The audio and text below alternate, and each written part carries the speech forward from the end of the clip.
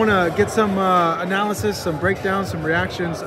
First off, across the street, Charlo and Castano are rematching. What do you make of that rematch? I love the rematch. The first fight was great. It's a rematch that the whole Porter podcast cast, we all think that Canelo is going to, excuse me, I said Canelo. You think about Canelo already. We all think that Charlo's going to make some adjustments and win the fight. However, I was watching the press conference on my phone, and Castano looks very comfortable. And that's how I feel. A happy fighter is a dangerous fighter. So we'll see what happens. But we all said on the Porter podcast that this is Charlo's fight. So no reneging. No, it is, because he hurt him in the fight, the first fight, multiple times. And essentially, that's what I think. I think that he hurt him twice in the fight, once late. Yeah, and once early. Yeah. And I think late is going to come sooner. And once he sees it, he's going to go for it. Kind of a vintage Charlo move there. Yeah, that's right, because with the Harrison one, he kind of not coasted, but like it was, Harrison was winning and then pop, he got him out. Yeah, so I think Charlo makes adjustments. He fights a little different and he wins this one. Yeah. It's hard not to be a supporter of Castano, understanding, with his size and his abilities, what all the possibilities are out there. Yeah. When I think about that and I think about me and put myself in that position, I'm like, yo, he's gonna pull this off again. Castano. Respectfully, he's not me. So I know that it's just a little different. But if he's more defensively conscious, he's gonna do better, right? Like that style is a tough style for Jermell. The style is a tough style for Jermell. Yeah. If you're Castano, you don't change anything. Maybe you push the gas pedal a little bit more in certain points in the fight, but you don't be flat-footed all of a sudden. You don't all of a sudden run around.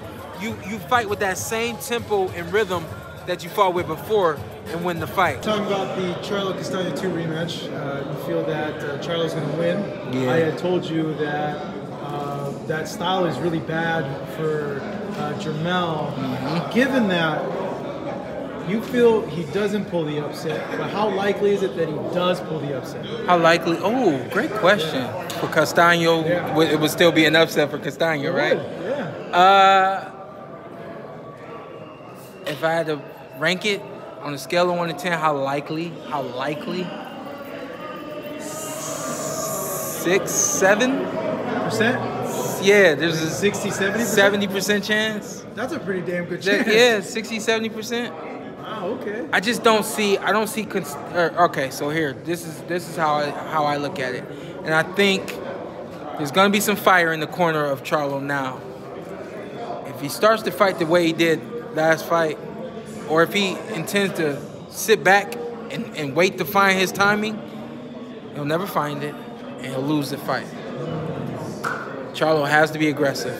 Charlo does not have to. When I talk about fighters being you don't have to be like Shawn Porter. I'm not telling you to fight like me, but you have to be in that face.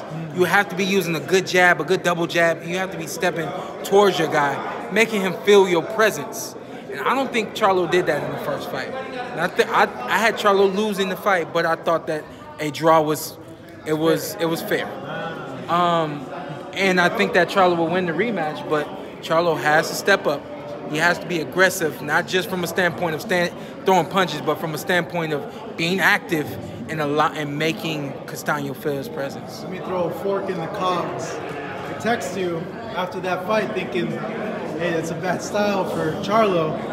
You move up, Shawn.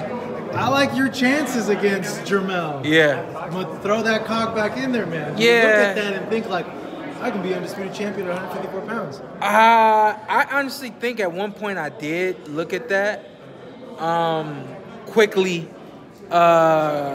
trumped by thoughts of where I wanted to be. And honestly, man, I'm exactly where I want to be right now. Those thoughts probably came during the pandemic when I was thinking about moving to 154. I went to my dad, say, hey, I want to move up. He says, no, you need to stay at 47. Okay. But at that point in time, when I thought that I wanted to have that conversation, I said, man, I'll move up, take that, I'll take that, boom, boom, boom.